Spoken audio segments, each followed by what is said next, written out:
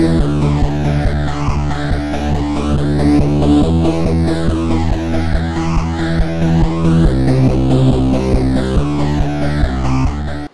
guys, so in this part of the video series we're going to be showing you how to install your subwoofer box into your Toyota Tundra Double Cab. On the right hand side you can see the box is completed, ready to go. We've got subwoofers in place, terminal cup, it's all wired up and ready to go.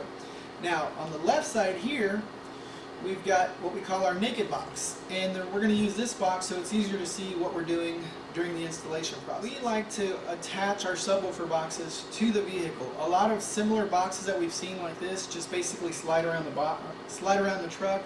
Not really safe, so we have a bracket kit that you can purchase separately, and in the bracket kit you get 2 of these angle brackets, you get 10 of these wood screws, 2 fender washers, a 10mm bolt, and then a 10mm a flange nut to get it all tightened down.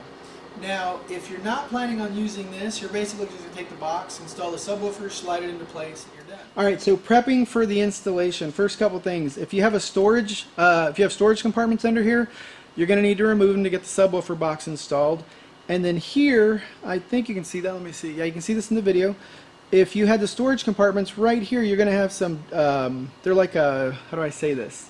They're a snap-in bolt. Basically, you'll pinch them and remove those, and you're going to be using the bolts that we send along with the with the bracket kit.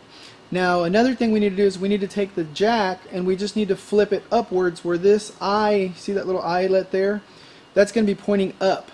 So I'm going to basically just loosen the jack up, point it upward, and then we're ready to start the install. So a quick look, here you can see I've got the jack. All I did was basically point it upward.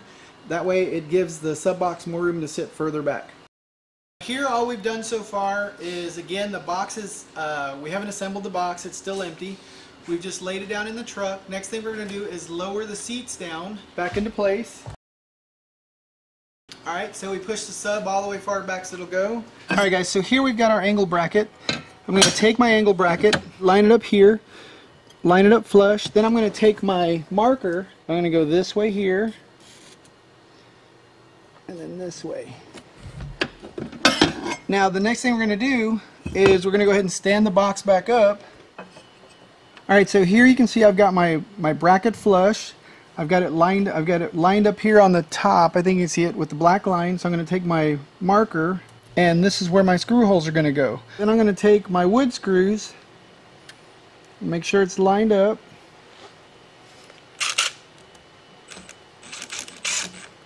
I like to leave them loose and then get the rest of them in place and then tighten them all up. Alright, so here's a quick look at what it looks like with all the screws put into place. Notice there is a little bit of an angle here, and that's why we marked the line to get it lined up perfectly. Now what I like to do is I like to put these brackets in place, like I said, before we assemble the box. Then we're carefully going to take the box back out again and then install our subwoofers. Here you can see we've got the subs installed, it's ready to go in. Don't forget to plug in your subwoofer wire before you put it back into place. Now we're going to lay the box down, and I'm going to rearrange the camera angle. Alright, so here you can see we've got the bracket in place. It lined up just really nicely. We're going to take our 10mm, can I see that? I'm going to take my 10mm bolt, my fender washer, slide it up on top. I'm going to take my other fender washer and my flange nut, and I'm going to have to attach it from the bottom. Wow, believe it or not, got that one the first time. Usually I drop the washer.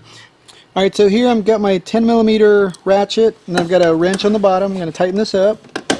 Alright guys, a quick tip. I didn't say this earlier, but before you tighten up this bolt, you want to make sure that you get the bracket on the, we're on the driver's side now, go over to the passenger side, get the bracket installed, get it ready to go, and then get your box centered up and make sure that the bolts and the nut and bolt is attached on both sides before you tighten it down. Just makes it a lot easier. If I tighten this down and it's off a little to the left or to the right, you're going to be bouncing back and forth. So just a quick tip. Just wanted to give you guys a quick view of the box, what it looks like naked. Here at the top you can see the terminal cup, the 2 10-inch cutouts for the subwoofers, and the port is over here on the rear passenger side. I almost forgot, in the next video, or in a previous video I should say, Daniel's going to show you how to wire up your subwoofers.